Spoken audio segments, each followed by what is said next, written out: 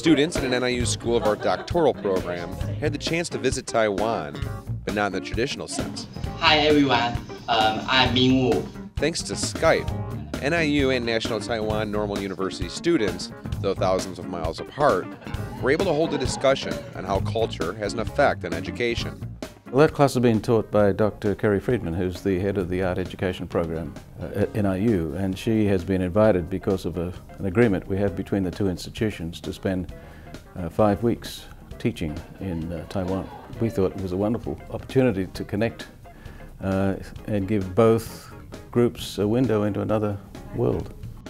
I think for the Taiwanese student, it will be a good opportunity for them to see how American students express their thinking and try to look at educational issues from critical perspective. I think a lot of people have an interest in how things would be somewhere else, especially since we've had Li Xuan in our classes, and she shared some insights about how different the educational system is, and we might get to observe some of those small differences.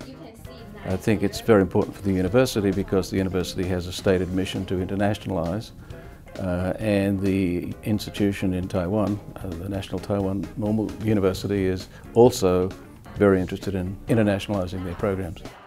I think this is a really unique situation.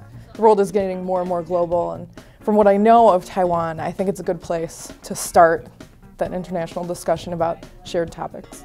I think the more we do this, the better the university is going to be able to make connections worldwide, and I think personally I've had a lot of experience over the years in international contexts because of the networking that's made possible through these kinds of events.